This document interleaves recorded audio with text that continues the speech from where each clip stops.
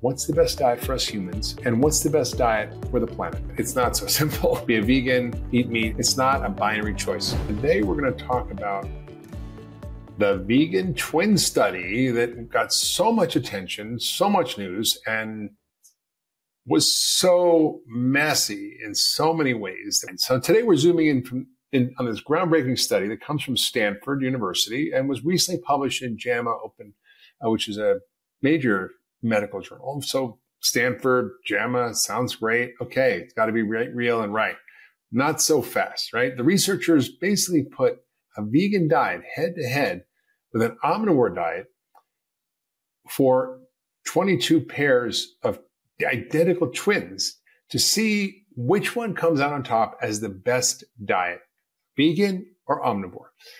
But as we'll soon see, the whole study and the conclusions were not as straightforward as they seemed. Now, the buzz around the study was huge, right? It sparked immense conversations anywhere from social media to professional circles.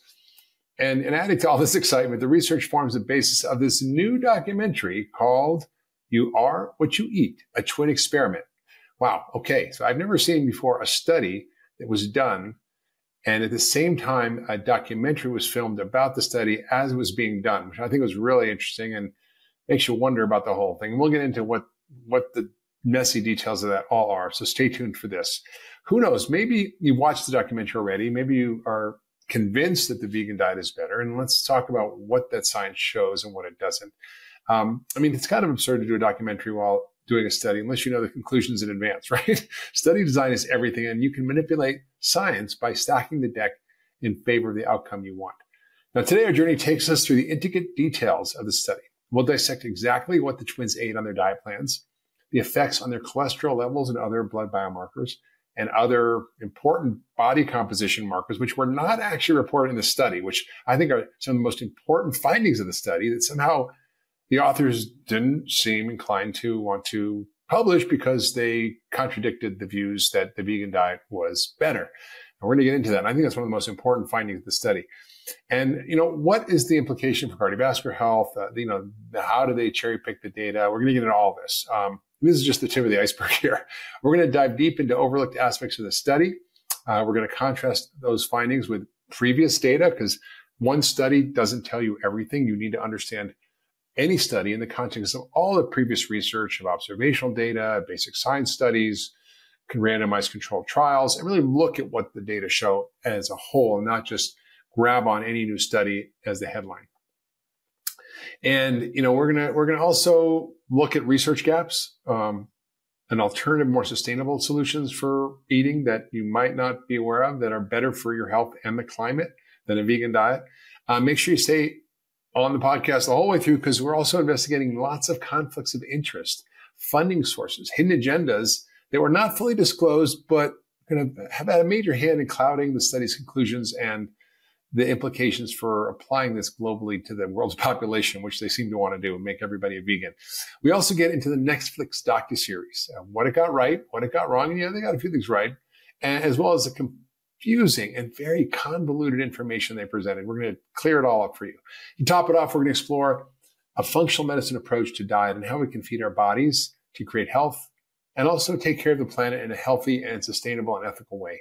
It's not a binary choice. Be a vegan for your health and the planet, or eat meat and you're destroying your health and the planet. It's not so simple. My goal for this episode is to equip you with the knowledge, the skills, and the confidence to cut through what is clearly a vegan sales pitch and find the right diet that works for you to achieve peak nutrition, longevity, and optimal being. So let's jump into this touchy topic and unravel the latest in nutrition science. Let's dive into the study. The study was called Cardiometabolic Effects of Omnivorous versus Vegan Diets in Identical Twins, or randomized controlled trial. So that's a good thing, right? A randomized controlled trial is the gold standard of proving causation. That's good. It's not just a population study where you look at correlation. Now, why does this study matter so much? The study and the resulting Netflix documentary are a byproduct of an ongoing quest to figure out what's the best diet for us humans and what's the best diet for the planet. Now, nutrition research as a whole, starting at a high level, is pretty confusing. There's all kinds of studies, and we've covered this in other podcasts, but essentially there's two major kinds of nutritional studies. One are population studies where they follow people for many years. They track their habits, their behaviors, their diet, and then they see if there's any correlations with bad outcomes, heart attack, strokes, cancer, diabetes, whatever.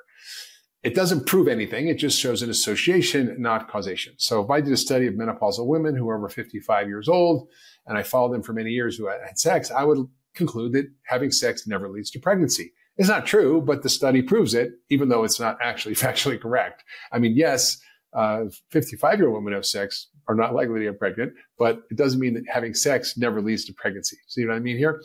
So that's part of the problem. So what we want to do is more deeper randomized controlled trials, which this was. Now, when you see these observational data, you get confused because there's a lot of what we call confounding variables. There's factors in people's lifestyle that can't be accounted for. So let's say you're eating meat, and that shows that you have a high risk of heart disease, cancer, stroke, and death. Well, what are your other habits? Are you a smoker? Do you drink a lot? Do you not eat fruits and vegetables? Are you overweight? Do you eat more starch and sugar? Do you not take your vitamins? Well, that'll impact the results. That's what we call confounding variables. And it's very hard to control for these. So they can't really prove anything.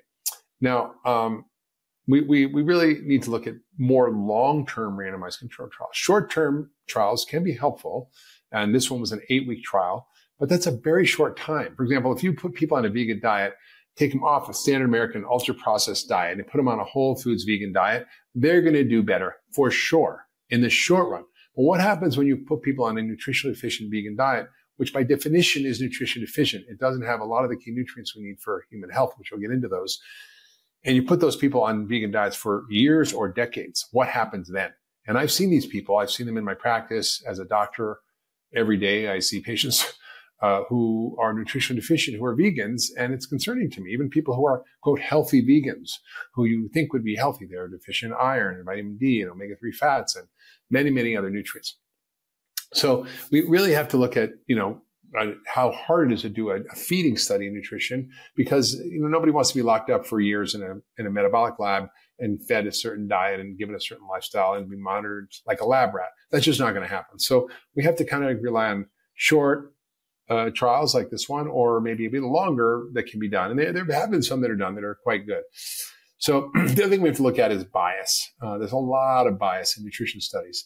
One study that was done by David Ludwig reviewed all the science around various nutrition topics. And they found that if industry funded this study, in other words, the Dairy Council funded a study on milk or dairy and its health effects, it was 5 to 8 times more likely, right? 500 to 800% more likely to show a positive benefit for the food that was studied. Right? So if you're Coca-Cola studying whether soda causes obesity, guess what? It's not likely to show that it does, right? So when another study was published in PLOS One, we have by the way, all the references, everything I'm talking about is in the show notes. You can go ahead and click on the research, find out for yourself. Don't take my word for it. But the food industry funding is a big issue. The nutrition industry funds 12 times as much research as the NIH.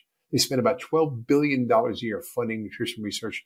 The NIH maybe spends $1 billion, but as a whole, that's probably even a lot because a lot of it's not real true nutrition research. Now, 13% of research articles published in the top most cited nutritional journals in 2018 were backed by the food industry. So about 13% were funded by the food industry. Of those studies, 56 of those studies reported findings that were favorable to industry interests. And the Journal of Nutrition has the highest number of incidents of industry involvement. 28% of studies were funded by the food industry. Now that leads to all kinds of problems, conflicting studies, headlines, confusion from the public. It's hard to separate fact from fiction. And so based on this, let's talk about this particular study, which was industry-backed. And we're going to talk about what that is later, but I think there's a lot of conflicts of interest that really you should know about as part of this study. The Stanford study and its resulting Netflix documentary was a randomized controlled trial, which is a good thing.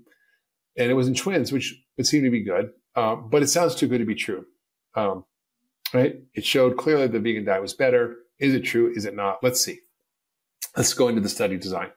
So the authors tried to compare the effects of a, quote, healthy vegan diet with a healthy omnivorous diet on various markers of heart health or cardiometabolic markers during 8 weeks. And they, by the way, just so you know, at a high level, everybody knows, and we found this forever and ever, that vegan diets lower LDL cholesterol. Now, whether it's a good thing or bad thing is really important to understand, because LDL is not the most predictive biomarker for heart disease. In fact, it's a crappy one. There's much more effective markers such as ApoB, lipoprotein fractionation. I've talked a lot about this in a health bite on cardiovascular disease. We'll talk about that more in a minute. It shows the quality of your cholesterol. It also didn't look at insulin resistance in a meaningful way that I would like to see it done. And so we really kind of don't have, the gold standard for cardiovascular disease. We just talked about LDL, and in people's mind, LDL is bad. You lower LDL, that must be good. End of story. Well, it's not so simple. And I talked about this a lot in my books. Most people who enter the hospital with a heart attack have normal LDL cholesterol, but they have high triglycerides, they have low HDL, which is a sign of poor metabolic health. So I don't think that lowering LDL in and of itself is an important biomarker to assess cardiovascular risk. And yet that's the thing they looked at, because they know from all the other data, we know that vegan diets lower LDL cholesterol. It doesn't mean that that's a good thing. You can produce more damaging heart disease causing cholesterol particles that are more particles, smaller particles. Whereas if you ate saturated fat, you'd have the opposite. So really, it's important to look at a much more nuanced view of cardiovascular risk. And I encourage you to listen to my health bite on cardiovascular risk, because I go into all this in great detail.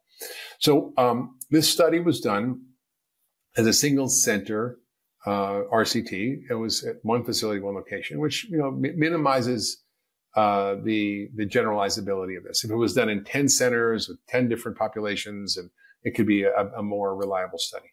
So they used 22 pairs of identical twins. They were 18 and older and basically in good health.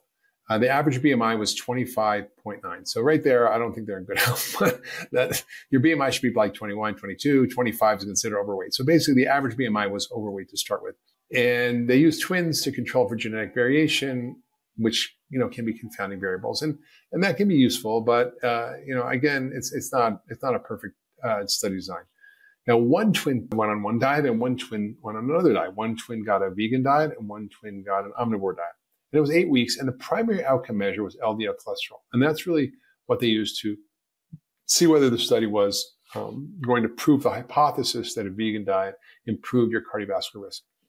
Now, the study was in 2 phases. The first phase was 4 weeks, and the second phase was 4 weeks. The first phase, which was week 1 to 4, there were 3 meals a day that were provided at no cost by a food delivery service, and health coaching that helps them understand what their diet should be. And they focused on fruits and vegetables, whole grains, limited sugar, limited added refined grains, which is all a good thing.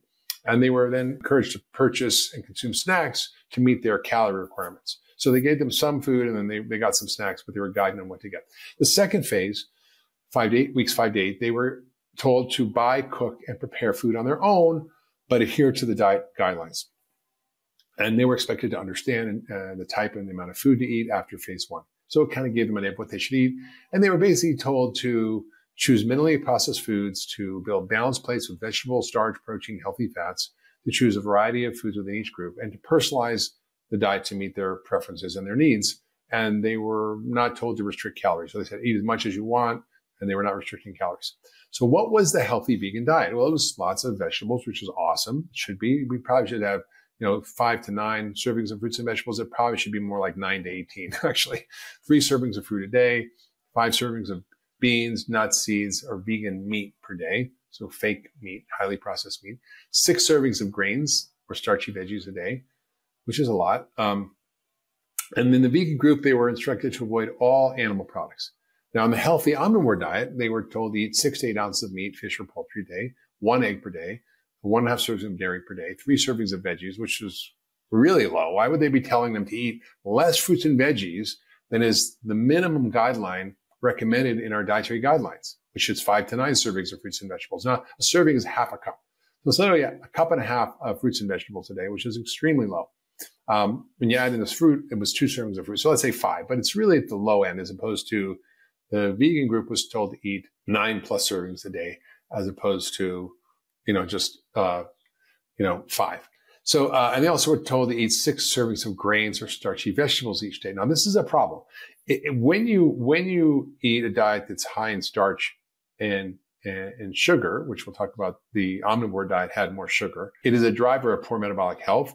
And it's something that may offset some of the benefits if you followed a low starch and sugar diet as well as being an omnivore. So they didn't actually design the study to really test a healthy, low starch sugar diet in an omnivore population versus a typically higher starch and carbohydrate diet for a vegan diet. So it wasn't even the right study design, right? So in my view, it was just not looking at the right parameters to understand what's really going on. Because we know that if you eat, for example, starch and sugar with saturated fat, it's a bad thing for your health and it makes everything worse.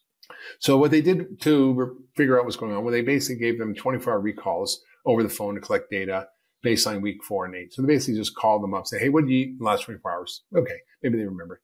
Blood samples were drawn, basically baseline 4 and 8 weeks, and stool samples were collected to see what happened in the microbiome, but they haven't really reported on that yet or did anything with it. So let's talk about what happened when they did this study. Well, how did the dietary interventions affect their overall calorie intake? So both vegan and omnivore twins had changes in their macronutrient intake, meaning protein, fat, and carbs. The dietary fat, they have both had an increase in good fats like monounsaturated fats from olive oil, which are heart healthy and anti-inflammatory. They both had a decrease in saturated fat. Now, saturated fat gets a bad rap. And I've written a whole book called Eat Fat, Get Thin. You can go look at that. There's more even data since that book was published. But it's not as bad as we're led to believe. It depends on the individual, their diet, their lifestyle, genetics. And actually, in many, many studies, diets high in saturated fat can be beneficial, whether keto, low-carb diets. If you're eating low starch and sugar, saturated fat in general isn't an issue. If you have metabolic disease, which 93% of Americans do, saturated fat actually may be helpful with your lipids, increasing HDL, LDL particle size, which is a good thing, reducing triglycerides, if you don't eat it with starch and sugar. So the worst thing is bread and butter, right? Saturated fat and carbs. Good thing would be butter on your vegetables, right? That's fine. So it's really what you eat it with. And I think if we understand our standard American diet, if we eat a lot of saturated fat with carbohydrates, starch and sugar, that's bad news. So I agree with that, but not that saturated fat in and of itself is bad. And again, there's many meta-analyses, randomized control trials, lots of data on this, but I think the saturated fat as a boogeyman is really being overstated, and it really genetically variable depending on the population. But for most of us, it's okay. Both increased carbohydrate intake. That's interesting. They were both told to eat a lot more grains. They do reduce refined grains, although in phase 2, when people were eating what they wanted, the refined grains went up. They both had a little bit less added sugar, but the vegans ate 17% less added sugar than the omnivores. Now, added sugar, we know, causes all kinds of issues with your health. So we don't know if the results are because of more added sugar or what's going on. Vegetable intake increased for both. That's a good thing. Fiber intake increased for both groups, although the vegans had a little bit more, about 30% more than the omnivores in phase 2. And that's a good thing. I think omnivores should eat a lot of fiber. So it's important what you eat with. It's not what you're eating, it's what you're eating it with. If you're eating, beans and grains and a vegan diet, but you're also drinking soda, that's a bad thing. If you're having an omnivore diet, but you're eating tons of fruits and vegetables and lots of fibrous foods and overall healthy diet, it's not necessarily a problem. Just the vegan twins, they ate a lot more meat alternatives, right? Tofu, tempeh, soy nuts, veggie burgers, not necessarily bad. It was about 7-fold increase from baseline. Their total carb intake increased more than the omnivores. Their protein increased 20% from baseline. Their vitamin B12, which is a critical nutrient, we're going to talk about that more in a minute, went down by 65% from the baseline. And in the short term, it may not cause effects, but imagine if you're doing this over years, what's going to happen. Their iron intake increased from baseline, but this was a non-heme iron from fortified grains that doesn't necessarily benefit you.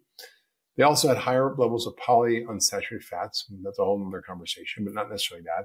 Their cholesterol intake went down, obviously because they're not eating animal foods. And it was replaced with something called plant sterols, which compete with cholesterol that's made by the human body and lowers serum cholesterol. So soybeans, for example, has this. But the research is really mixed on whether or not replacing animal cholesterol with plant cholesterol is beneficial. We don't know if it reduces heart disease risk or just lowers cholesterol, right? So just so you understand, LDL cholesterol is not an indicator of heart disease. It's a risk factor that may actually drive an increased risk, but it may not, depending on the quality of the cholesterol, the type of cholesterol, your other biomarkers, whether there's inflammation. For example, I had a patient yesterday who had extremely high cholesterol, LDL of 180, really high total particle number. He has no inflammation. He has totally normal metabolic health. His A1C is 4.8. His blood sugar is perfect. His insulin's perfect. So he has no inflammation, no metabolic disease. And he's a 64-year-old guy. And you'd think this guy would be full of plaque. But we did a heart scan, very sophisticated heart scan called the Clearly scan, which looks at AI-interpreted CT angiograms. And we found he had zero plaque. He also had zero calcium score. So here's a guy with extremely high cholesterol that has no heart disease. So again, it's an indicator that you should look at other factors, but LDL in itself is not the be-all and end-all of your cardiovascular risk. So to say that lowering LDL cholesterol by a small percent in the study with a vegan diet is the holy grail that tells us that vegan diets protect us against cardiometabolic disease is just nonsense. Now, the Omnivore twins, they did increase protein from baseline, and their cholesterol and their dietary cholesterol did increase a little bit as well. So that's fine.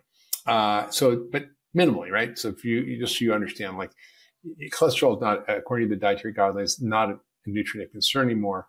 And it's nearly debunked as a cause of heart disease.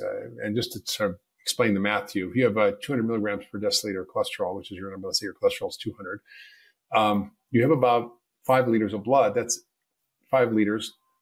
So every liter, you've got about 2,000 milligrams 5 times. So you've got about 10,000 milligrams of cholesterol in your blood. Adding 200 or 300 milligrams is not going to move the needle very much. Most of it's produced in your liver or reabsorbed from your gut. So what happened? What was the effect of these dietary interventions on cardiometabolic risk factors? Well, at 8 weeks, the twins on the vegan diet had a lower amount of cholesterol. So their cholesterol dropped by 13.9 milligrams per deciliter, which is not really that significant, but it's something, right? Although it's statistically significant. Their insulin dropped a little bit, which is a good thing. They also added less sugar and less calories, which does affect your insulin production. So that may explain it. And it seems like a good thing, but they lost 1.9 kilograms more than the Omnivore group. Now that's fascinating to me. So you say, okay, weight loss, cholesterol comes down. That's all good. Insulin comes down. But what was the weight loss? And we're going to talk about why the decrease in body weight was not a good thing, but a bad thing in this group. And we'll talk about that in a minute. But what I'm talking about is actually, just to give you a heads up, is body composition. And they didn't report on body composition in the study, but they did report it in the movie, which was so interesting to me. And in the study, it kind of would debunk the whole study if you looked at it. But I don't even know why they focused on it in the movie, because it kind of undermines their argument. The other things that happened were these were non-significant reductions. They weren't scientifically, statistically significant, but HDL went down a little bit, which is the good cholesterol, and it's protected. Their blood sugar went down. Their TMAO went down because they didn't eat meat, and that can be produced from gut microbes that are processing meat, and that may be linked to heart disease or may not. We don't know yet. Their triglycerides went down a little bit. Okay, that's because they probably eat less sugar. But here's an interesting fact. The satisfaction with the diet was quite different. The omnivores actually were satisfied and had an increased satisfaction, or it stayed the same. For the vegans, they all had a reduction in their diet satisfaction. So they didn't like it. They like the healthy lifestyle part, but not the vegan diet. Now let's talk about the issues with this study. First, it focused exclusively on LDL as the primary endpoint. I just explained why that doesn't matter as much as we think. You can't determine your cardiovascular risk by just looking at one biomarker. Now, I've co-founded a company called Function Health, and for $4.99, you can get 110 biomarkers. Normally, the cost would be about $15,000. It's a membership model for twice-a-year testing, and you get a full cardiometabolic panel, not just one marker. You get lipoprotein fractionation, which is what we should be looking at, not just LDL cholesterol, which is mostly meaningless in my view, given the data we have now. We're looking at particle number, particle size. We're looking at for both HDL, triglycerides, LDL. We're looking at inflammatory markers. We're looking at insulin levels, glucose, and a much more detailed look at what's going on. That'll give you a better sense. We're looking at ApoB, lipoprotein A. And if you really want to know what's going on with your cardiovascular health and cardiometabolic health, it's important to get the full panel. And you probably won't get this with your doctor. They like less than 1% of cholesterol tests are the right one. Less than 1% are the newer version, which is called lipoprotein fractionation. Essentially, it means looking at the particle number and size, not just the total number of cholesterol you get, like with your regular test, but actually the quality of your cholesterol, not just the quantity. And that's really much more important in looking at your risk. I encourage you to listen to my podcast on assessing cardiovascular risk. It's another one of my health bites. We're going to put the link in the show notes. You can read the transcripts. You can listen to the podcast, but it goes into this in great detail. And you'll understand why I think just looking at LDL itself is pretty meaningless. Second, they didn't control for things that could also account for the lower LDL, like weight loss or lower calorie intake. So the vegan group had more weight loss, and ate less food because they didn't like it. So their LDL went down, could have gone down because of that.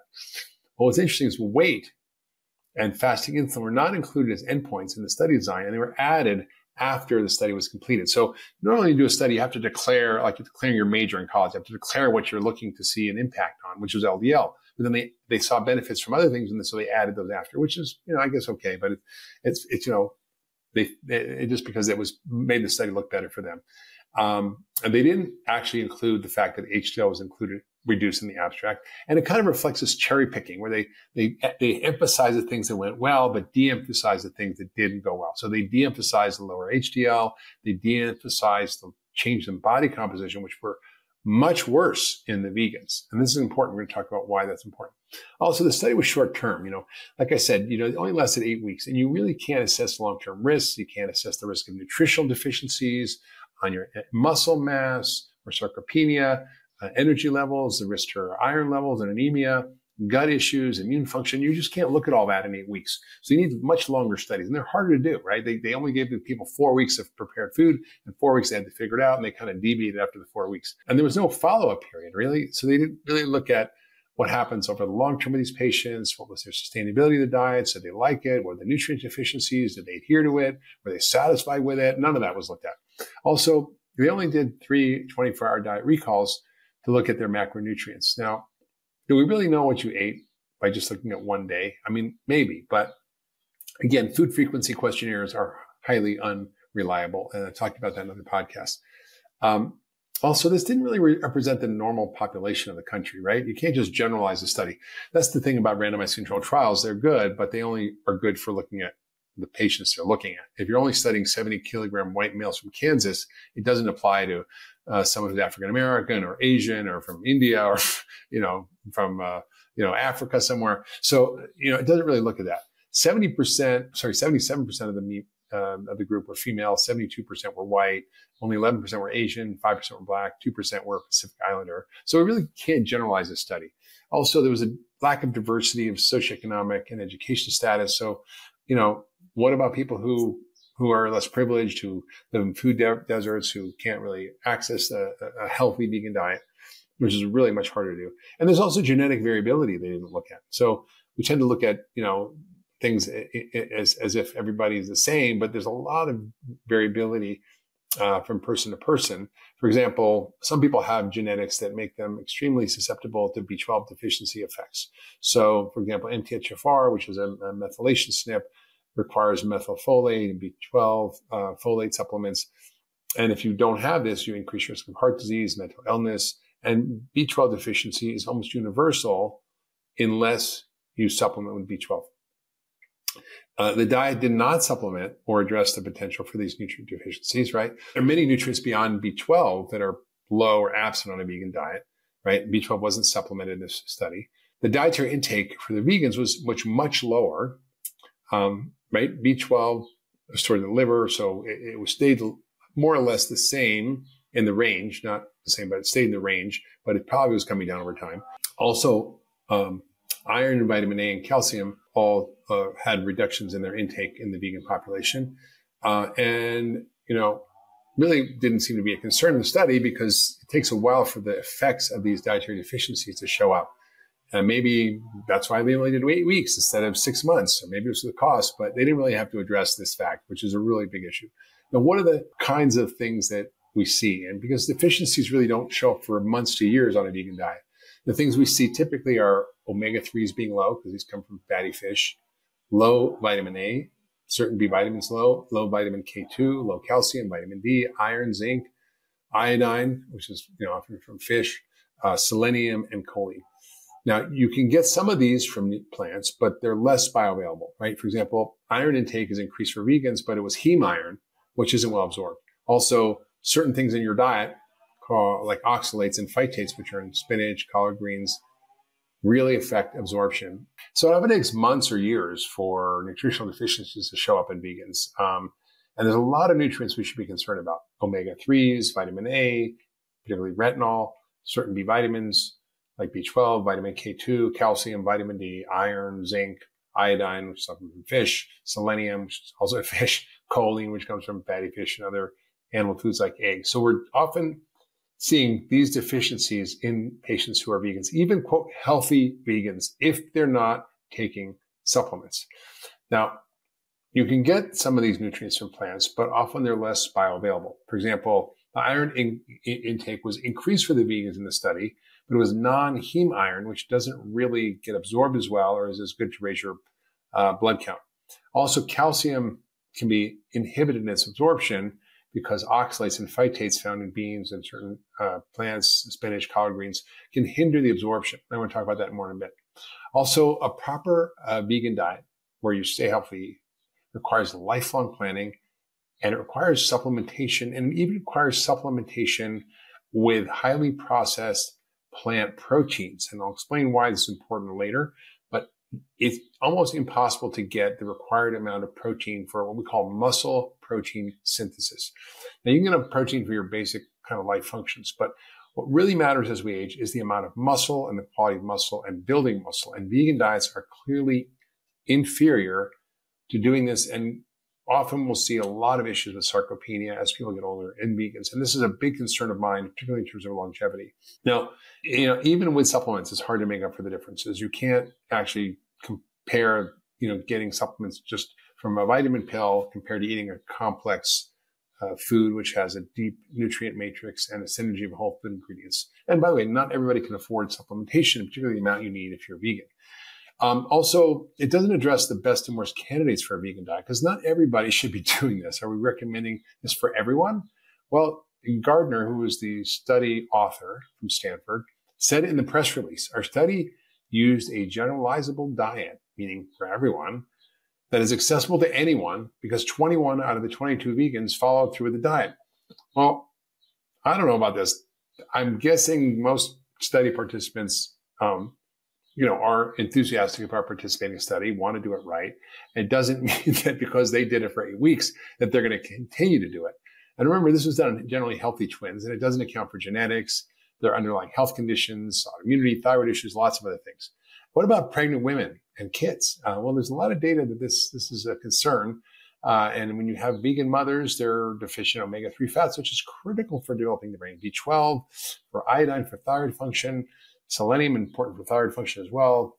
Vitamin D. I mean, the list goes on. And vegan diets in mothers have been linked to neurodevelopmental issues, to lower IQ, weaker bone mineral density, and even failure to thrive.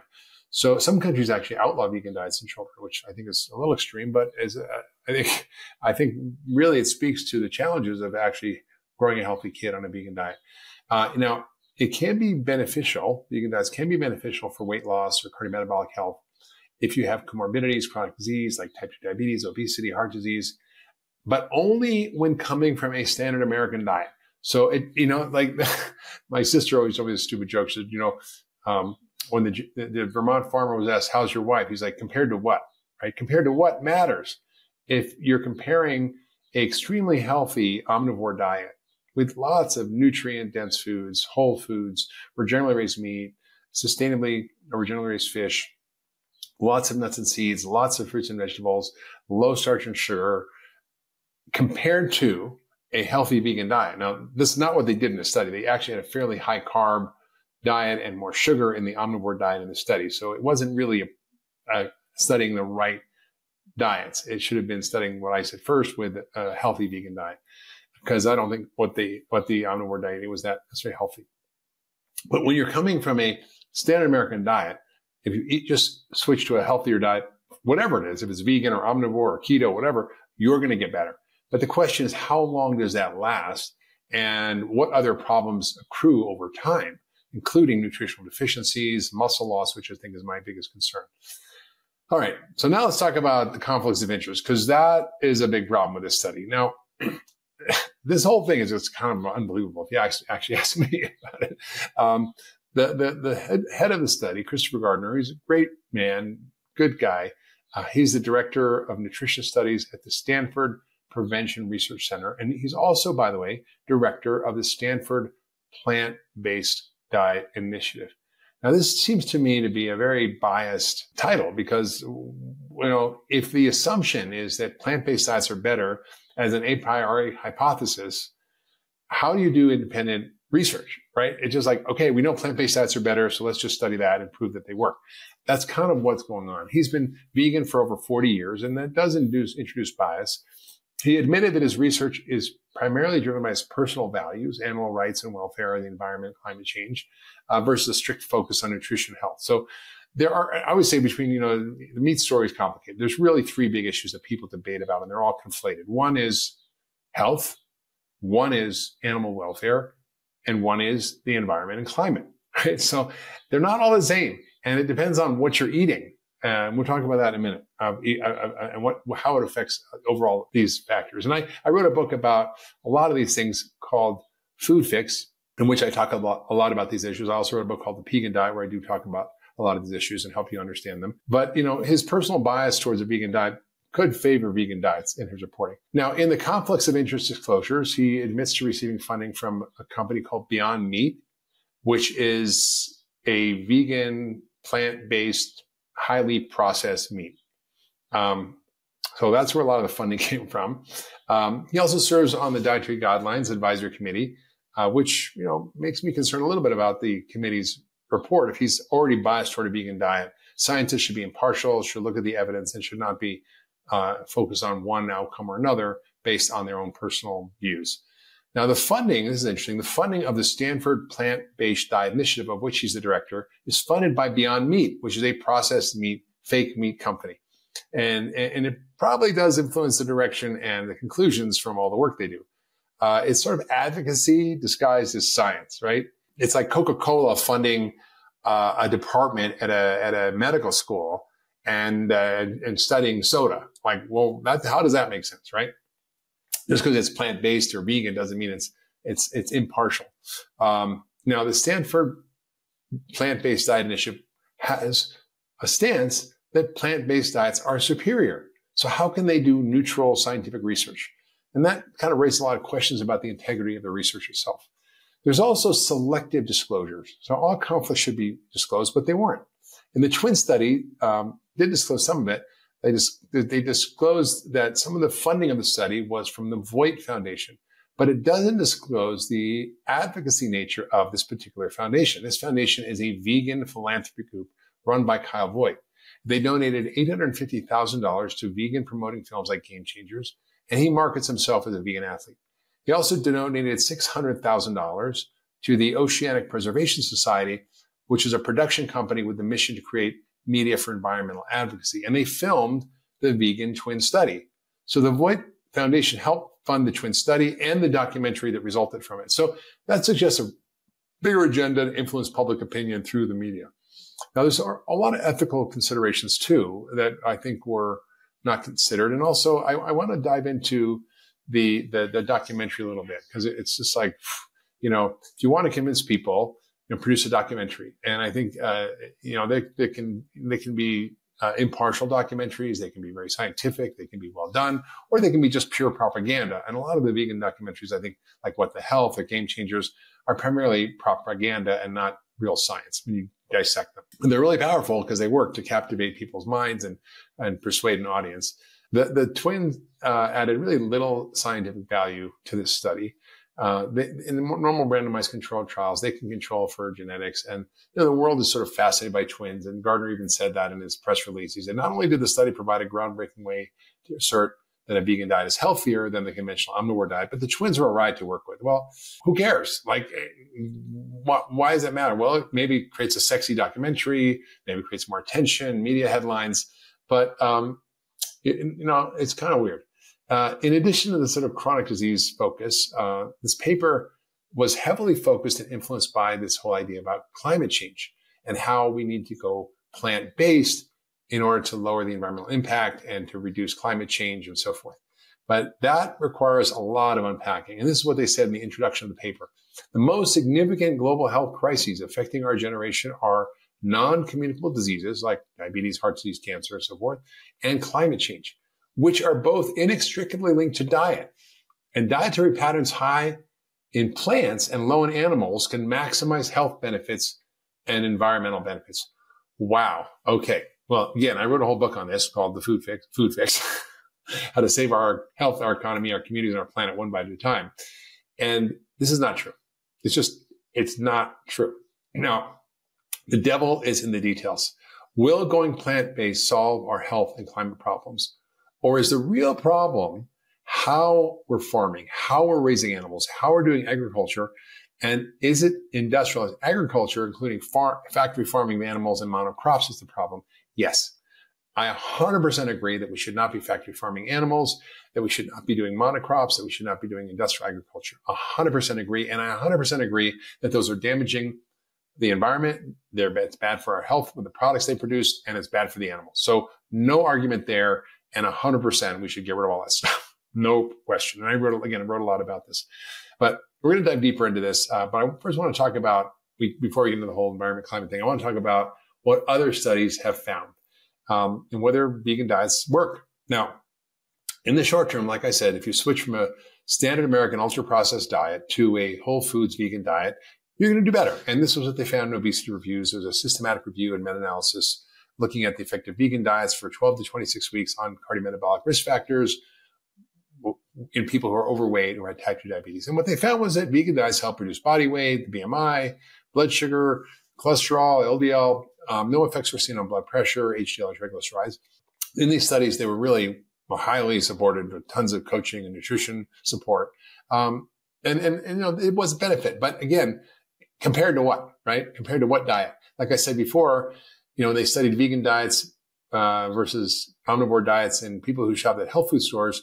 They reduced the death risk in half for both groups. So it's not necessarily the meat, it's what you're eating with the meat. And again, most of the studies on this are showing that meat's a problem in observational studies when people are doing a lot of other bad things. And I talked about this in my red meat type 2 diabetes health bite. But essentially, if you look at the data on this, the people who ate red meat in these studies were typically unhealthy. And the people who didn't eat meat were more healthy because we were told that meat is bad for you. But you look at this, for example, the data, the red meat consumption has dramatically dropped over the last 30, 40 years, and diabetes has dramatically increased. So how is red meat linked to that? I don't know. Again, correlation, not causation. So why does a vegan diet seem to have this effect? Well, you eat less saturated fat, so you reduce LDL, which may or may not be a good thing. May also lead to weight loss. You decrease calories because you're potentially eating less caloric foods. You're increasing fiber, which is a good thing. And fiber lowers cholesterol. It makes you feel full. It balances blood sugar. It may help your gut microbiome with increasing prebiotics in your diet. That's all great. Plant-based diets also have more phytochemicals or anti-inflammatory, cardioprotective. All great if you're eating a healthy vegan diet, which is not processed food, not processed fake meats, not chips and soda vegans, but really nutrient-dense vegan food. It also can reduce your intake of ultra-processed food, but not always. And here's the key. The quality of the vegan diet matters. Chips and soda and French fries are vegan in the diet, right? It doesn't mean that they're healthy. Now, if you're eating an ultra-processed vegan diet, it actually increases your risk of disease. So if you avoid animal foods with higher consumption of ultra-processed foods, which many vegans do, and by the way, in this study, energy intake from ultra-processed food was higher in the vegetarians, about 37% of their total energy intake, and especially vegans. So 40% of vegans' diet is ultra-processed food. So industrial plant-based meat and dairy substitutes, which are kind of fake processed foods, accounted for 42% of total energy intake for the vegans, but only 3.4% for meat eaters. And then, by the way, the plant-based meat intake in the twin study increased by 7-fold. So it is an ultra-processed food, and we don't really want to be eating that stuff. A higher intake of processed food in vegans and vegetarians was also associated with higher weight and BMI. Another study in the Journal of the American College of Cardiology examined the effects of healthy plant-based diets, mainly whole foods, to an unhealthy plant-based diet like juice, refined grains, sugar-sweetened beverages, sweets, desserts, over 5 million years of follow-up. They looked at the nurse health study, health professional study, and they found that the healthy plant-based diet was associated with a 25% reduced risk of heart attacks and heart disease, and an unhealthy plant-based diet was associated with a 30% increased risk of heart disease. So the quality of the diet matters. Now, here's an interesting thing called the vegan paradox, which is both LDL goes down, but so does the good cholesterol, HDL. Now, good and bad are not really the way we should be talking about them. It's really the quality of them, what they do, and it's more complicated. I encourage you to listen to my health bite on cardiovascular disease and assessing and reducing your risk of heart disease. But I go into way more detail there. But there was a review of over 30 observational and 19 clinical trials, randomized controlled trials, looking at the relationship between plant-based diets and the effects on cholesterol. Now, compared to omnivores, vegetarian diets do reduce total and LDL cholesterol, but they also reduce HDL. No seemingly effect on triglycerides. This is vegetarians. In the twin study, we saw the same thing, lower HDL, but also lower LDL and lower triglycerides, but it wasn't significant. Now, another study in the American College of Cardiology was a meta-analysis of 30 randomized controlled trials, looked at the impact of vegetarian and vegan diets versus omnivore diets on blood lipids. And again, lower LDL and total cholesterol. But that doesn't necessarily mean your risk is reduced, because if the quality of the cholesterol is worse, if you have lower levels of HDL, if you have more small particles, more LDL particles, you can still have a lower total cholesterol or LDL cholesterol, but actually the quality gets worse, and that increases your risk. So it's complicated, I know, but LDL in and of itself is not enough. And as I mentioned, you look at all the biomarkers, particularly around cardiometabolic health, which is insulin resistance and inflammation. Those are the things that drive heart disease. Now, long term, what else should we see with vegan diets? We see B12 deficiency. Now, it's a really important nutrient. It's found only in animal foods. It's involved in red cell formation, neurotransmitter production, synthesis of DNA, cell division, energy metabolism, your heart health, your mood, bone health, pregnancy, pretty much everything. And strict vegetarians or vegans who don't supplement are at high risk of problems. There's another study in the European Journal of Clinical Nutrition. By the way, all these are in the show notes. There was an analysis of 700 men. 52% of the vegans were B12 deficient versus 7% of vegetarians and 0% of omnivores. Only 19% of vegans actually took a B12 supplement. Now, certain subgroups are at risk, like pregnant vegan or vegetarian women. There's high risk of birth defects like neural tube defects, like spina bifida, poor cognitive function, stillbirth, preterm delivery, low birth weight. It's not a joke. So if you're pregnant, you have to supplement with methylfolate and methylcobalamin, which is the active form of B12, not the typical kinds that are multivitamin like folic acid or cyanocobalamin. And by the way, this won't be in your typical prenatal vitamin, and it won't be what your doctor tells you. But if you're vegan and you insist on this during pregnancy, which I don't think is a good idea, you have to make sure you're taking all the right nutrients, including iodine, choline, omega-3s, the right B12, folate, etc. If you're older and you're vegan, it's a problem because a lot of people have we call atrophic gastritis. They may not absorb B12 as well. They get B12 deficiency. They are often taking acid blockers, which reduce stomach acid, and you can't even absorb B12. You're taking drugs for insulin resistance like metformin. All those things affect your nutrient needs. And you can get a lot of problems with that. You can get fatigue, memory loss, brain fog, depression. You can be irritable, get anemic, and neurologic symptoms if you're B12 deficient. So it's no joke, and it's really common. Another thing we often see is high levels of homocysteine, which is a sign of B12 or folate or B6 deficiency. And it's really important that we get the right amount of methylating B vitamins, B12, folate, and B6, because if you don't, you get increased risk of stroke and heart attack.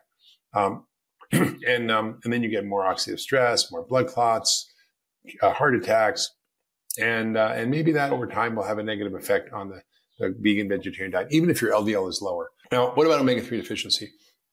Well, plant-based omega-3s like ALA from flax seeds, walnuts, things like that, they don't convert very well to the active omega-3s, EPA and DHA.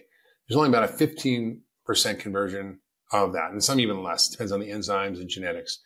And omega-3 deficiencies are so important. 90% of Americans are omega-3 deficient, not because they're vegan, but because they just don't eat wild food anymore. And it leads to more depression, anxiety, mood changes, inflammation, dry skin, dry hair. I mean, the whole list of omega-3 deficiency problems. And it's important to supplement. Now, there are plant-based omega-3s, but often I don't think they work as well. And I've seen some studies where, this doesn't work. And in my patients, if they're often taking plant-based omega-3s, they're just not getting enough. Vitamin A, another big one. Vitamin A is the actual final product that you get from the carotenoids, which is like orange, vegetables, leafy greens. They actually have beta carotene or the carotenoids. Those get converted to A, but it has to get converted. Now, if you don't have a good conversion rate, if you're not doing that well, you can end up with vitamin A deficiency. But you need the proper form, you need dietary fat, all this stuff. Your digestive health is important. The conversion to beta carotene to vitamin A is low. It's about a 12-to-1 ratio. In other words, you need 12 times as much of the beta carotene to get one microgram of retinol. And it's really important, right? Why do you need vitamin A? It's important for your gut and the barrier for all your mucosal surfaces, your immunity, the gut-associated lymphoid tissue. And if you have low levels, it's associated with all kinds of stuff like inflammatory bowel disease and decreased immune function and poor skin health and blindness. I mean, when it gets really bad. What about calcium? We all need calcium, and we should get it from our food. But when you take calcium, a lot of certain plants like beans or certain oxalate vegetables like spinach and beets, it can actually bind to the minerals and it can cause problems. Then you get worse gut issues, autoimmune stuff. So you have to cook these things to reduce the anti-nutrients. We call them anti-nutrients. So you need to pressure cook grains, pressure cook beans, well-cooked leafy greens. And plant-based diets seem to be associated with a lower bone mineral density. So that's concerning. So you get more osteoporosis. And this was from a National Health Examination Survey, which is an NHANES study. And they found that it was like, people who had a plant-based diet had an increased risk of bone loss, decreased bone mineral density, and increased risk of fracture potentially. So it's a bit of a concern. I encourage people to get bone density tests, a DEXA bone density and a body comp as well to see what's really going on. And the body comp is key because you could be thin and you could look thin on a vegan diet, but if you do your body comp, you'll see you're mostly fat. Right? So you can be what we call a skinny fat person. You can get basically muscle loss and fat deposition. So you look thin, but actually you're fat on the inside. We call that skinny fat. Protein. Let's talk about protein. That's a big one. Now, vegans and vegetarians usually consume less protein than meat eaters, although they seem to still meet the RDI, if you classify that as the right amount, which is 0.8 grams per kilo. But that's the minimum amount to prevent deficiency disease, not the optimum amount for health. So plants contain different amino acids than animals. It doesn't contain all the amino acids that we need, the essential amino acids. So it's an incomplete protein. If you combine beans and grains, you can get more complete protein. But it's not just having all the amino acids. It's the amount of different amino acids that are important for regulating different body functions. For example, lysine is lower in grains. Sulfur-containing amino acids are lower in legumes. And sulfur is really important for making glutathione and is a really critical component of our biology. So you have to, eat different plant proteins to meet the requirements, and you require a lot of planning, but you also need, to be honest with you, if you want to build muscle, you need actually processed plant proteins, which I'm not a big fan of for a lot of reasons. So it's more difficult, and the science is really clear on this. I've written about this in my book, Young Forever. I've done podcasts about this. I've had Gabrielle Lyon on the podcast, Don Layman, protein experts talking about this. And it's really more difficult to build muscle with plant protein. Plant protein is far less bioavailable. There's tannins, phytic acid that bind proteins. Meat increases the essential amino acids much more than plants after eating. And leucine, and this is really important, leucine is much, much higher in animal protein and low in plant protein. Now, why should we care about leucine? It's the rate limiting step for building muscle. There's something called muscle protein synthesis. That means building muscle. If you don't have 2.5 grams of this amino acid in a protein meal, you won't turn on the switch to build muscle. Now, this is really important to understand because if you don't actually supplement with leucine as a vegan or have jacked up plant proteins that are full of extra amino acids that are added to it, you're not going to be able to get enough. Now, a lot of research is needed, but if you look at older adults given isocaloric meals, the same amount of calories, the same amount of protein, right? Same amount of grams of protein, one from plants, one from animals. The animal protein resulted in a 47% higher rate of muscle protein synthesis than the plant protein. This was published in the Journal of Nutrition. So this is one study, but there's study after study that confirms this. It's also hard to consume enough calories to hit the protein goals on a plant-based diet. right? If you have, for example, a 4-ounce piece of chicken or meat, that's the same as protein is 30 grams of 6 cups of brown rice or 2 cups of beans. Who can eat that, right? So it's just a lot of stuff you have to eat. And then on top of that, you're not only getting, only a couple hundred calories with the protein from meat or chicken, you're getting hundreds or 1,000 plus calories from the amount of rice you would need to get or beans you would need to get. And that's a problem. So you really need to look at what's going on. If you actually get the plant proteins, you need a lot more of them. And you need to probably eat these processed plant proteins like isolated soy protein, which may cause cancer, or pea proteins, or lots of other things. So when you start to eat more protein, and more calories as a plant-based person, you're going to be eating a lot more calories from carbs. You're going to eat lots of glucose and insulin produced. And if you don't have enriched proteins, you're going to be in trouble. So if you have ultra processed plant meats too, what are those like, Impossible Foods or Beyond Meat? Those are made with GMO soy, with wheat, pesticides, environmental impact, monocrops. I mean, nobody talks about that. And to meet protein requirements, people often have to eat these ultra processed foods, these plant-based meats or plant-based proteins that are often highly processed. And in one study of 774 adults on a vegan diet for over 6 months, the minimally processed foods basically constituted about 66% of their diet, whereas ultra processed foods made up 13%. But to meet the protein requirements, the vegans had to have these ultra processed foods like soy protein isolate, which leads to a higher calorie intake and also may cause cancer. So I'm really concerned about the need to use these jacked up, ultra processed vegan foods for protein, which may affect long-term health, and may have other processed ingredients. And there was a study we're going to link to here, which shows that they have a lot of other things: flavors, colors, emulsifies gums, lots of starch. So it's not just so straightforward. Okay, let's talk about the Netflix documentary a little more, because I think this is a big concern of mine, and how this manipulates people's public opinion and actually doesn't give people a clear view of what the science is. So here's what they got right. They addressed how problematic our food culture is, ultra-processed food and its link to chronic disease. No argument there. They talked about how we should not be doing factory farming of animals, and we should be focused on farming that improves climate and soil health and all that. 100% agree. They highlighted the importance of body composition, which is really important. And their documentary actually showed how bad the vegan diet was for body composition. But they did mention it was important. And I think it's really important that you need to build or maintain muscle mass while losing body fat. And they also talked about the role of food on epigenetics, which I think is important. And we have to understand that food is medicine. It can regulate our gene expression. I'm down with that. I've been talking about that for years. But what are the problems with the study? Well, we highlighted some of them, but it was presented as a Stanford-led study, a twin study that was, what the show was about. But they didn't even talk about the study until much later in the episodes, right? I think the first 3 episodes were basically a vegan sales pitch promoting plant-based meats, cheese, and egg alternatives. Many of the claims were not based on scientific evidence, right? The Stanford Alternative Plant Protein Project, which are students working in the lab to develop plant-based meat alternatives. In fact, one of the students said in an interview that plant-based meats are truly a better cut of meat.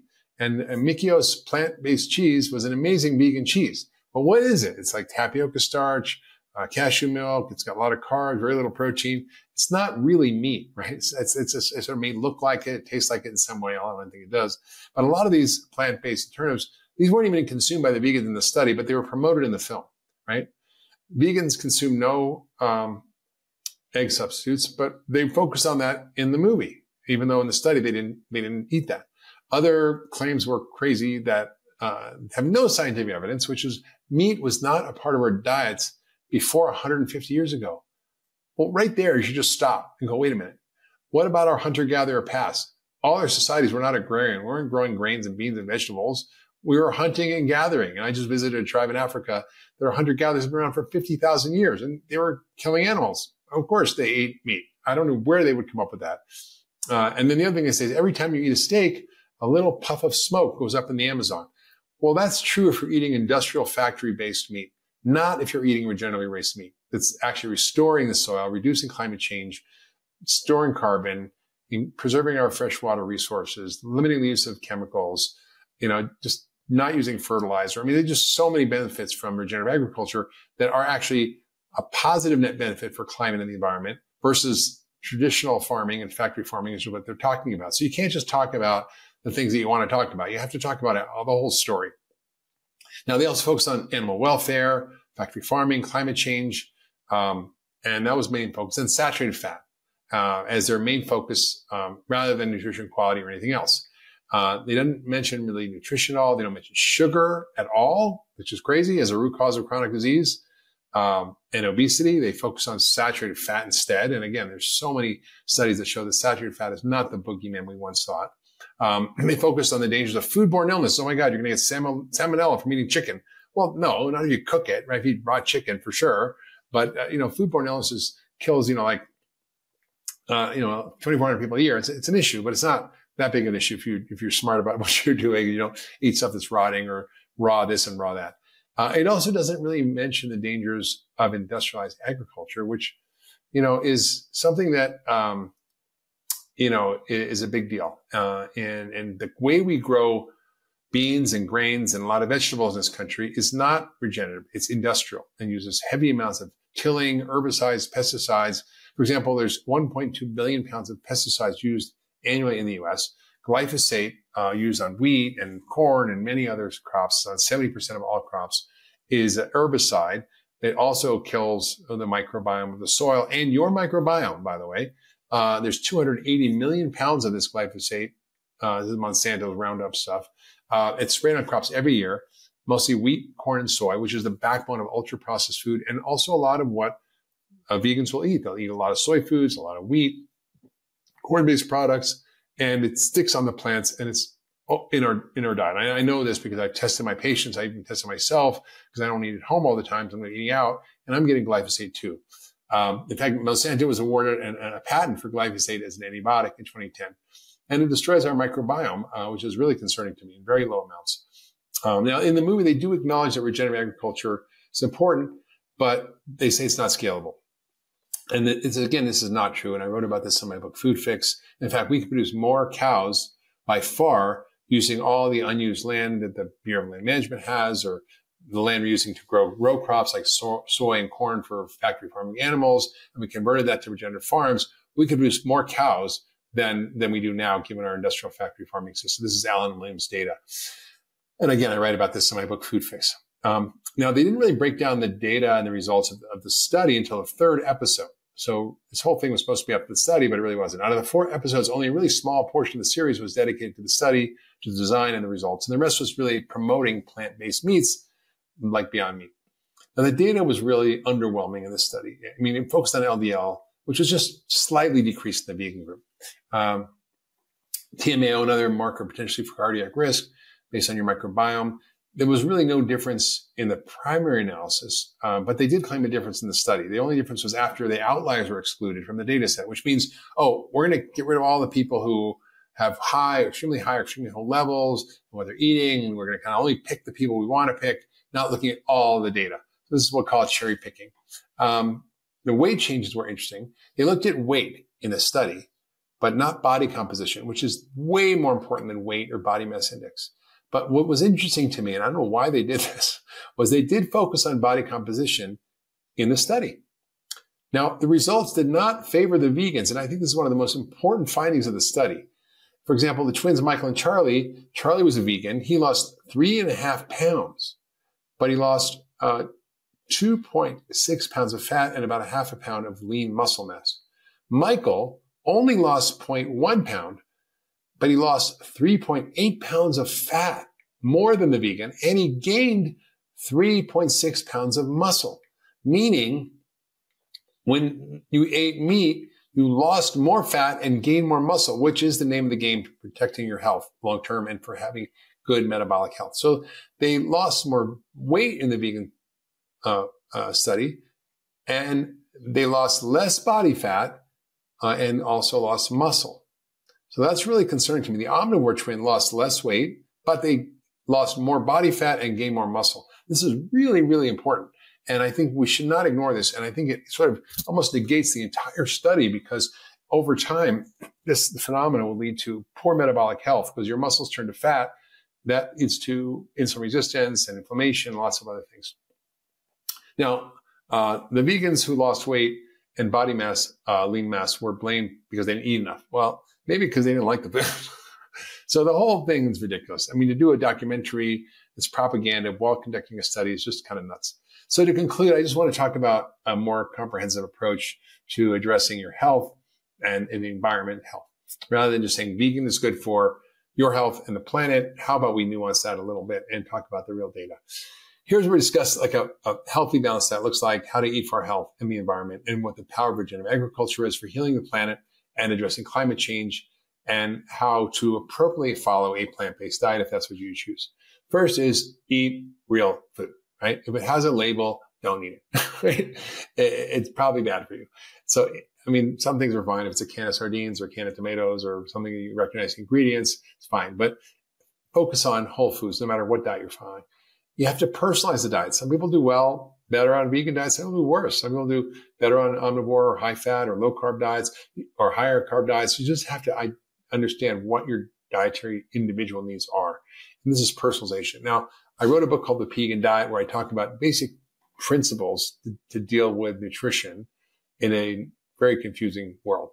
And the vegan diet just generally talk about it was a joke between, vegan was a sort of a pun on paleo and vegan. They're basically more or less the same in every aspect except where you get protein, right? So they both eat whole foods, get rid of dairy, no processed foods, lots of whole foods, and so forth. You should have a plant-rich diet. I'm 100% in favor of a plant-rich diet, but not a solely plant-based diet. Now, 70% of your diet should be non-starchy veggies. It should be plant-based by volume, but not by calories, because broccoli doesn't have a lot of calories. I think you need 35 cups of broccoli to equal like one big gulp drink, right? Because it's just sugar. It has a lot of benefits to eating plant-rich foods. Polyphenols or phytochemicals, fiber, prebiotic foods. It's gut healthy. It promotes microbial diversity. You should eat nuts and seeds. Some whole grains and beans can be okay, depending on what you're eating, but it should be in the whole food form. People eat wheat, but they eat wheat as wheat flour. They don't eat wheat berries. So I would say flour is a problem in general. Gluten-free, ideally, for most people would be helpful. Not for everybody, but if you're eating gluten, it should be, actually from more heirloom grains. Avoid American wheat. Sometimes European wheat can be better. They don't spray with GMO there, but most wheat is full of GMO.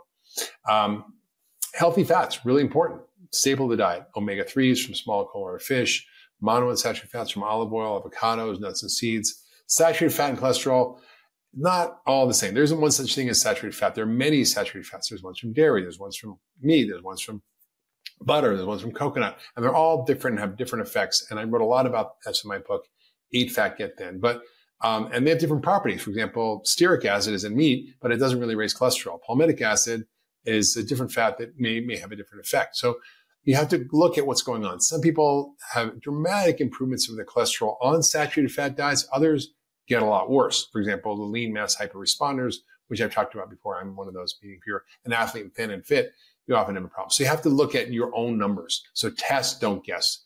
Look at lipoprotein fractionation, look at the quality of your cholesterol, do a dietary intervention, and recheck your numbers. Don't rely on some large study that may not have anything to do with your biology.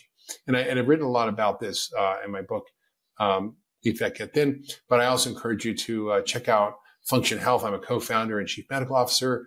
We created access for testing for people at a very low cost, $4.99, and you get all the relevant biomarkers, including all lipid fractionation, all metabolic markers, inflammatory markers, hormonal markers, and we can see what's going on. And that's the best thing you should do to know what's really going on with your health. Now, what about protein and animal versus plant protein? Well, meat actually is one of the most nutrient-dense foods on the planet.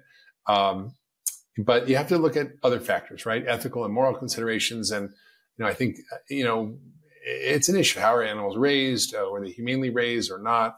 And I can talk about different aspects of this, but, what is the environment impact? What's the impact on our health? So these are the three things that we need to think about, and we can't conflate them. So factory farm meat, 100%, no, right? It has bad consequences for the environment, for the climate. The diets of the animals are super unnatural: candy, soy, corn. It has negative effects on farmers, climate, the environment, our health, the animals, farm workers. The list goes on and on. I've written a lot about this in my book, Food Fix. And also the destruction that's caused by industrial farming, including increased fertilizers, pesticides, herbicides. It's destroying our waterways, overuse of irrigation, the dead zones from all the fertilizer that's put on our farms. It drains into the rivers and causes massive dead zones around the world, killing all the fish and animal life in the water. Even plant agriculture can be destructive, right? If you're not having regeneratively raised animals, regeneratively raised vegetables and fruit, it's a problem, right? So, industrial farming techniques are used for organic food, even for most crops that are grown and fed to people, at least soil erosion from excess tillage. There's lots of pesticides and herbicides. I mean, we use 400 billion pounds of nitrogen-based fertilizers annually. It causes greenhouse gases. Nitric oxide destroys the carbon in the soil, rivers, lakes, and streams. It leads to all these dead zones. It's just a disaster.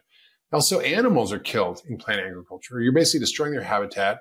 There's 7.3 billion wild animals killed in crop production. So our way of growing often vegetable crops has this massive destruction in our bird population. Over the last 50 years, we've lost 50% of our bird species. So if you're vegan for ethical reasons, then you need to be advocating for regenerative farming. You should not be eating any vegetables or plant foods that aren't regeneratively farmed or farmed in a way that doesn't destroy the environment. Because I think people aren't realizing this. But even if you do, you're still killing a lot of animals, whether you like it or not. It's just the way it is. Now, regenerative agriculture is a science-based approach to producing really high-quality food while restoring ecosystems.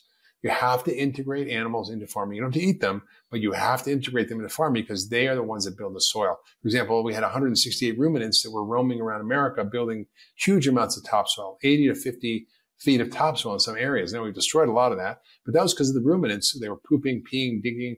Their hosts were aerating the soil, and that led to massive amounts of topsoil growth.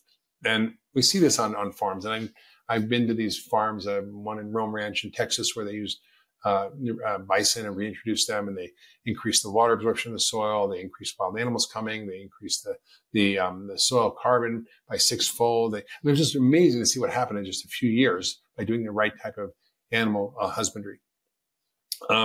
You have to build the soil, and animals are doing that.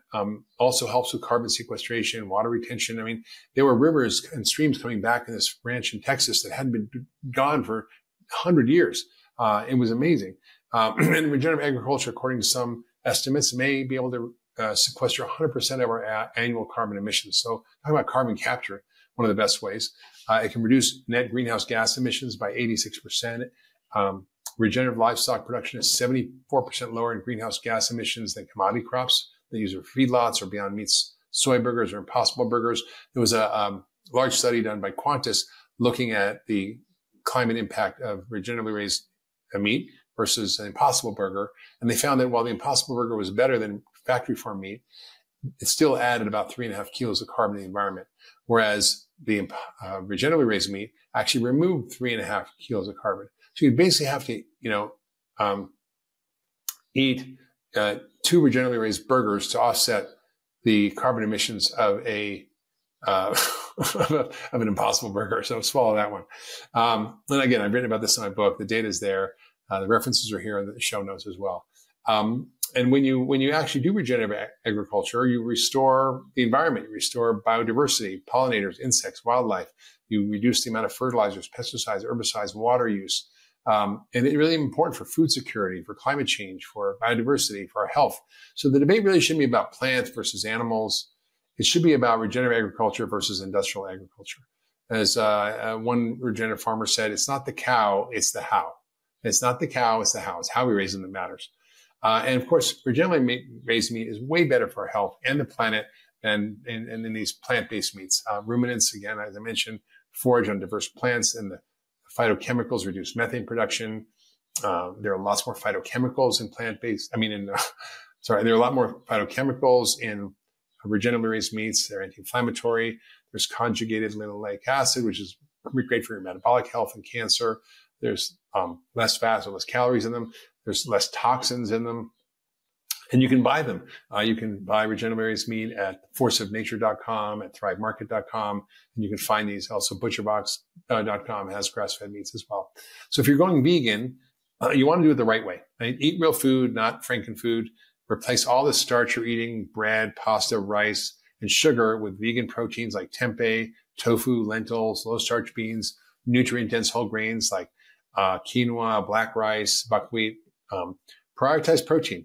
2 cups of beans equals 6 ounces of chicken, 4 to 6 ounces of chicken. So you might have to supplement with amino acids, I would say, if you're really committed to being vegan. And there are branched amino acids you can get. You can get certain protein powders aren't so bad. With 2.5 grams of leucine, with other branched amino acids, you can supplement with them as a supplement, branched amino acids, or something I use called the amino acid complex, which is really great for building muscle. And you can supplement also with a multivitamin and a mineral with the right B12, with omega-3s from algae-based supplements. You might need retinol in your vitamin, which is a preformed vitamin A. You reduce starch and sugar and up the protein and quality fat. And you can do okay, but it's not that easy. So I hope you've enjoyed this very complicated discussion of the vegan twin study, and now understand that it's not so simple, that you need to read between the lines, not just at the headlines. There are lots of conflicts of interest, and that, it's a much more nuanced conversation than plant versus animal. And we're really having the wrong conversation, unfortunately. Now, the Stanford study really throws a spotlight on just how tricky nutritional science can be. It's a field where the one size fits all guidelines is just tough. You got to consider a whole bunch of variables like biases, our genetic makeup, our personal goals in our health, our lifestyle, how we want to live. All that really is important to consider. Any nutrition study that claims they got the answer should always be taken with a grain of salt. And look, at this study in particular points out how hard it is to apply findings broadly or really understand what's happening. And they just fuel the debate about what diets are best for us on the planet. But you have to think about, funding sources and ethical challenges and study design. And it's like a lot of complicated stuff, but you can't ignore that. And you can't just read the headlines. We need to question our beliefs about our diet. We need to go on a personal journey to figure out what's good for us. It's tailored to our individual health needs and the environmental impact. It's all about the balance. If you loved that last video, you're going to love the next one. Check it out here. Everybody's looking for the miracle cure, the miracle shot, instant weight loss, and it can work. I'm not saying it doesn't work. I'm just saying that it's not a free ride. Now, part of the problem is that